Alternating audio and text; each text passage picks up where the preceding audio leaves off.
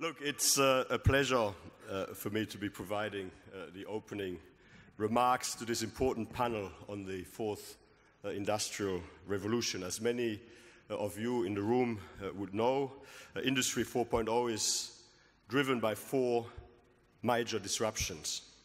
Big data, the rapid rise of data volumes, advanced analytics, improving product development, human-machine interfaces such as augmented reality and digital to physical transfer such as an advanced robotics and 3D printing.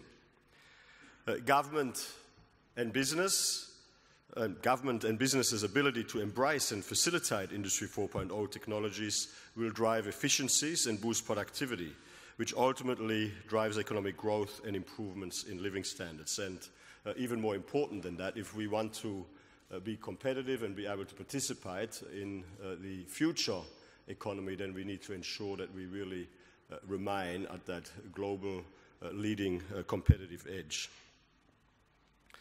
But like any major disruption, this transition needs to be carefully managed to ensure displacement is minimized and the benefits are maximized.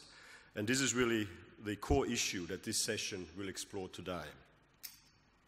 Industry 4.0 was a central theme of Germany's recent G20 presidency, and it is also, of course, a significant focus area of the Australia-Germany Advisory Group, of which I'm proud to be the co-chair, as you would have heard by now. I think it's now relatively well known that through the Australia-Germany Advisory Group we took stock of our bilateral relationship and developed 59 practical recommendations on how we could boost our trade and investment relationship, our strategic engagement, our cooperation on research, science and innovation, people-to-people links and much more. And over the last year or so, people often ask me, why is it 59 recommendations? Couldn't you make it 60? And if only I had come up earlier with this idea that we could bring Nina here, we would have made it 60. But since we've released those 59 recommendations back in November 2015, 2 years ago now, a lot of work has been done to implement them, including and in particular in relation to the topic we're talking about here today. One of the 59 recommendations was the establishment of a Prime Minister's Industry 4.0 task force, which is very ably chaired by Siemens' Jeff Connolly, to enhance collaboration between Australian and German industry leaders in setting global standards for the next phase of advanced manufacturing. The task force was established to connect Australian industry to German industrial leaders and initiate a collaborative approach in the development of global Industry 4.0 standards. In April this year, the Prime Minister's Industry 4.0 task force signed, as has been mentioned, a cooperation agreement with platform Industry 4.0.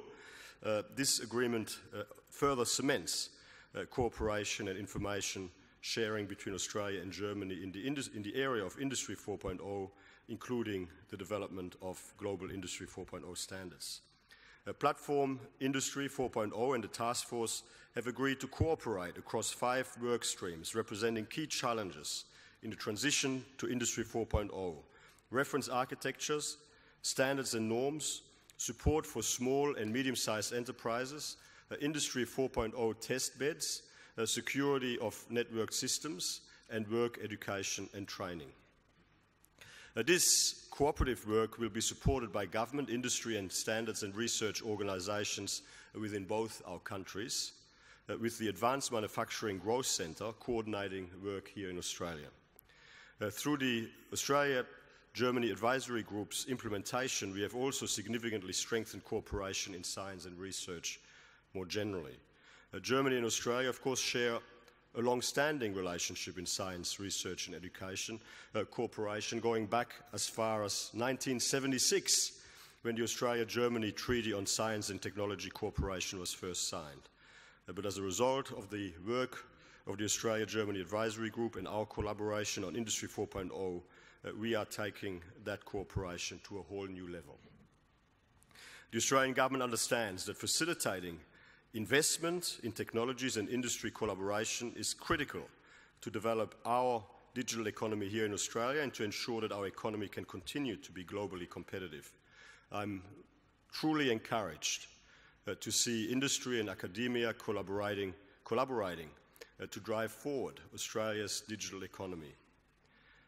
As a nation, our focus should be on driving productivity in existing industries and building our competitive strengths in new ones, all using digital technologies to our advantage. New initiatives are now in place to increase academic and student exchanges between Germany and Australia, including through the establishment of bilateral research groups with complementary strengths. But to do that, we first need to ensure that students who will be our workforce of the future have access to the best digital tools and can learn the right skills that will be relevant in the future. And on Friday, in that context, I had the great opportunity, along with my good friend and valued senior colleague, Minister Cash, to join Siemens at the University of Western Australia to launch their partnership through an industrial software grant to prepare University of WA students and researchers to be Industry 4.0 ready. As a government, we very much welcome the contribution, the very substantial contribution Siemens has made across Australia so far, with a commercial value of about $1 billion.